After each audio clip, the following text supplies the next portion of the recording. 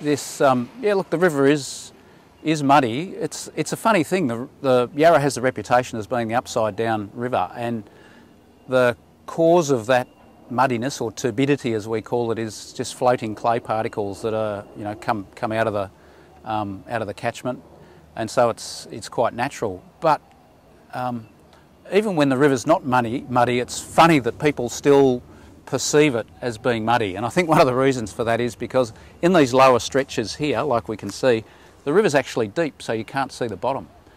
And you know, I do a bit of rowing in the city reaches, and I know when there's very low flows in the Yarra River, and most of what you see down in the city is actually seawater, and it's as clear as seawater. And my fellow rowing crews will often comment on how dirty the river looks, when basically what they're looking at is seawater almost no different to what's in Port Phillip Bay.